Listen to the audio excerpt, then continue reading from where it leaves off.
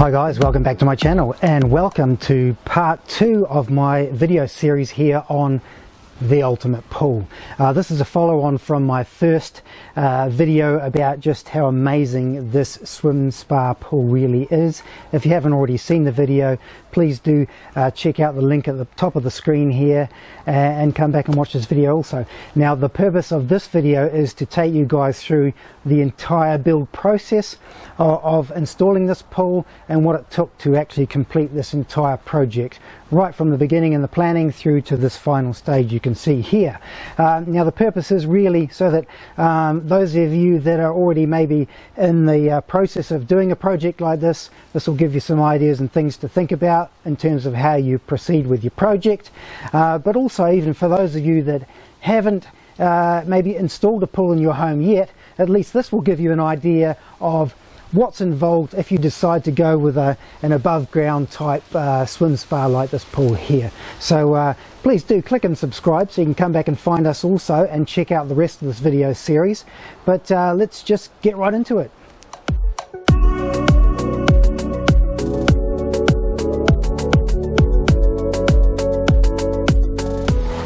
Okay, well, what actually inspired us to end up with a pool like this in the backyard? Well, probably 3 to 4 years ago, we had the typical backyard here that you'll see in the photos. We had some, trampoline playthings for the children, etc., etc. But it was all just an open grass area here. But I had a particularly warm summer here where I was out working outside quite often, and I just decided we really need a pool out the back here to cool down. And so we did actually go ahead and put in a above ground, like a PVC type pool, which is only a $2,000 or $3,000 pool. It's a very cheap investment, and we actually got a lot of enjoyment out of that for a couple of seasons. But we did find that after a period of time, when it got more towards winter, the kids, and well, all of us for that matter, didn't really want to use the pool that much. So then we did end up almost by chance looking at a swim spa similar to this one here, at which point we embarked on the journey of researching what pool would really suit us, and then made the decision to purchase this pool here. So obviously before we could even start to put this pool in here, we had to do a lot of measuring, and of course we had to remove the old cheap above ground pool as well, and all the water that went with it. But once we'd done that, we did identify that we would actually have to do somewhat of an excavation in here, because a pool like this here does need to be on a very solid concrete slab. So we did even use lasers in here. We had little laser units to measure the height of where the pool might potentially sit at its maximum height relative to our existing decking that comes out from the house here, and also in relation to all of our fencing areas around the side of the pool here. So very useful to use a laser and really spend a lot of time doing your measurements first, so that you can identify exactly, just vertically of course, at what height you're going to have your pool, but also in relation to all your boundaries. And that may be quite important in regards to some of your local government regulations on pool safety. Okay, so once we'd done our calculations here, I did work out that we needed to go almost 2 feet down here from what was the original grass level at the ground. I did think about digging it all by hand with a spade, but I did fortunately realize that was going to take me probably 2 years working every day to do that. So we did get a mini digger in here in the end, and we did excavate around this whole area, and it's almost, it's about 2 feet deep here below what this decking level is here. Now the reason we had to go down that far is because the concrete slab that this pool sits on actually needs to be about 6 inches thick, as you'll see in some of the following pictures. It really needs to be very thick, solid, and it needs to be reinforced with steel as well, because you have really about 12 tons of water on this, so it's a lot of weight. So we did have to go down to that level so that we could fill in with the gravel and then put the concrete slab in. And what we actually wanted to end up with here was that the surface this pool would actually sit on was actually going to be 1 foot below the height of this deck surface you can see here. And the purpose in this case was that we wanted the height of this pool to be down as low as possible while still meeting the fencing regulations in our location here, which actually requires that the pool side has to be a minimum of 1.2 meters high off the ground for obviously pool safety and for children.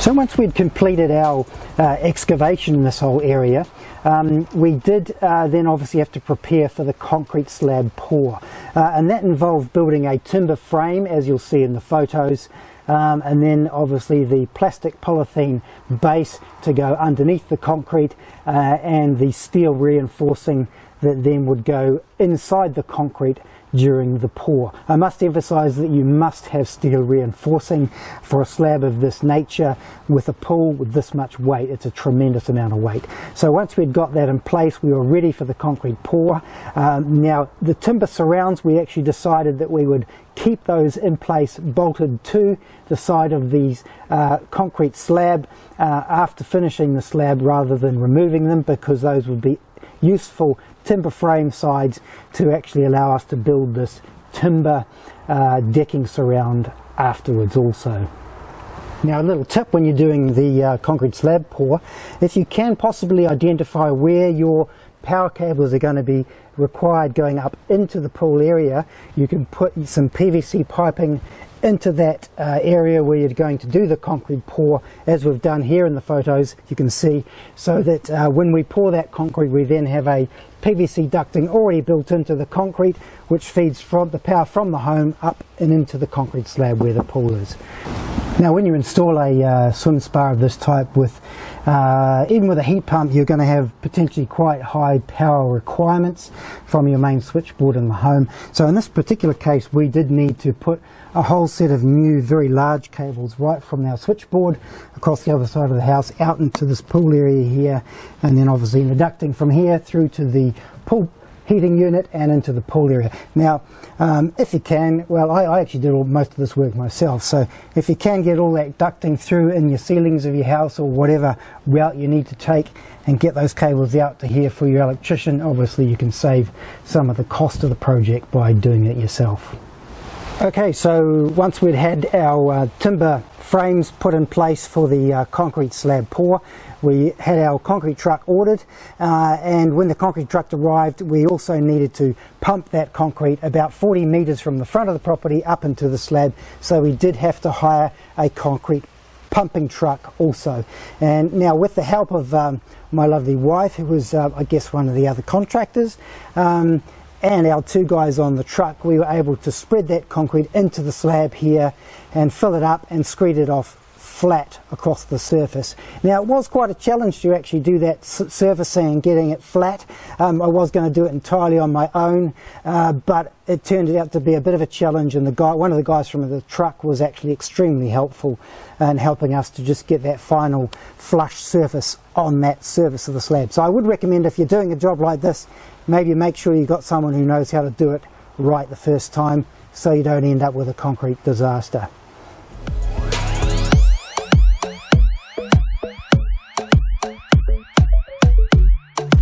So after we completed the concrete pour, we actually needed to wait around 6 to 8 weeks anyway for that concrete to really cure properly before we were going to put the weight of the pool on that slab.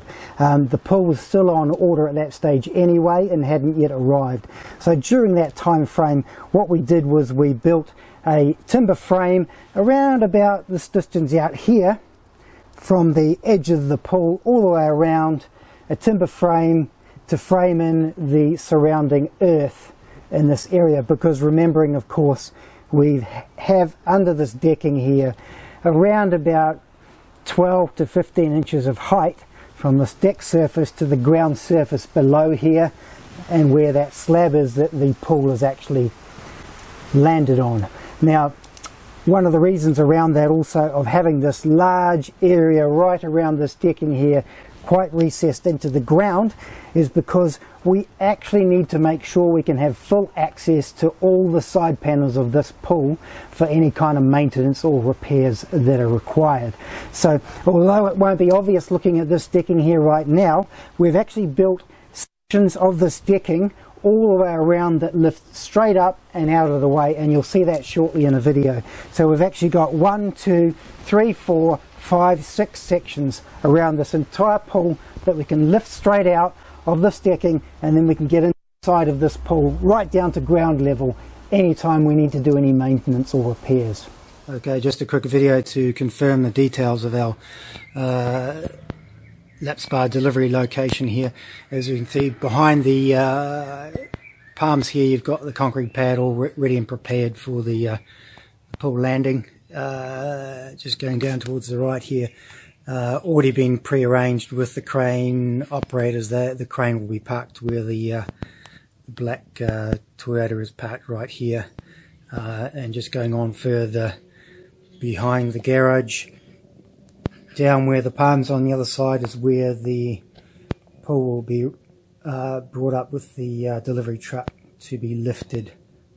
So about another 2 months into the project here, we've had the concrete slab hardened properly, and we've built our outer frame, which is underneath the decking, and we were ready for the pool delivery, and we get the call, the pool is ready for delivery, and so in comes the crane. In this case we needed about, I think it was an 8 or 10 wheeler truck, about an 18-ton truck, to do the lift from way down there on our driveway area up into this back area here. The pool itself was around about a 2-ton weight empty, but because we were lifting a relatively long distance horizontally here of around about 25 meters, we obviously did need a relatively big crane. The crane, as it turned out, only just fit into our driveway, right close to the concrete wall, and we did fortunately get some permission from our fantastic neighbours to allow the crane to swing the pool over the neighbour's house around to our final resting location here where it is now.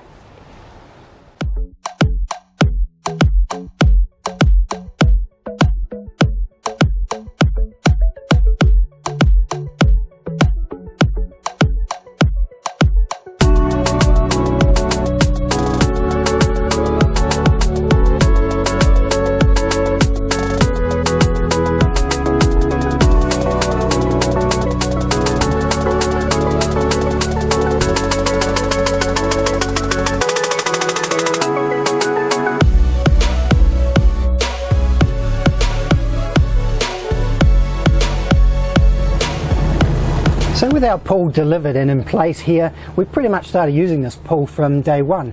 But of course we did have all this groundworks and landscaping to finish. So what we did do initially is put in this AstroTurf artificial grass area, which gave us quite a level area onto the decking area here also, which makes quite a nice play area here, and it actually looks really good as well. We did then build all of the timber framing in here, which we have done in a treated timber, and I've also coated that timber in an additional treatment when cutting and fitting oil, just to give it that extra bit of longevity. And we also used stainless steel fittings for all of the attachments underneath this decking framing here. I did take quite a bit of time here in sizing and positioning all of our framing sections so that we had removable frame sections underneath here so that we can lift sections of this decking to access the pool, and I'll show you that very shortly as well, and that's worked out really well.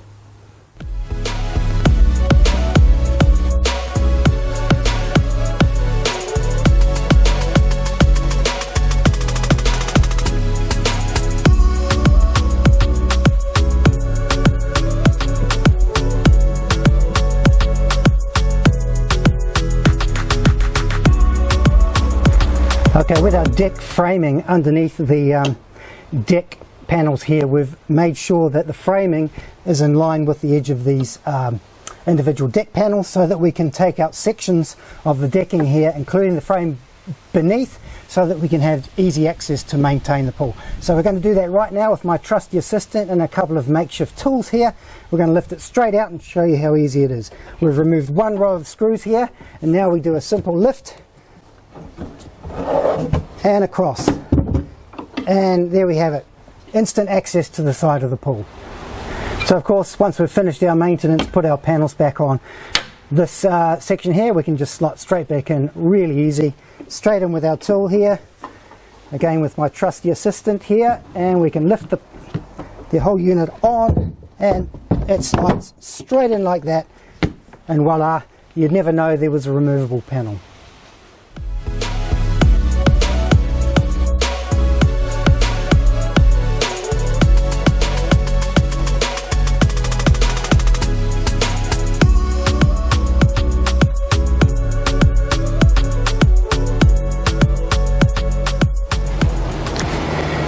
So there you go, guys, that was our journey in creating this amazing project here and putting this spectacular pool in our backyard here.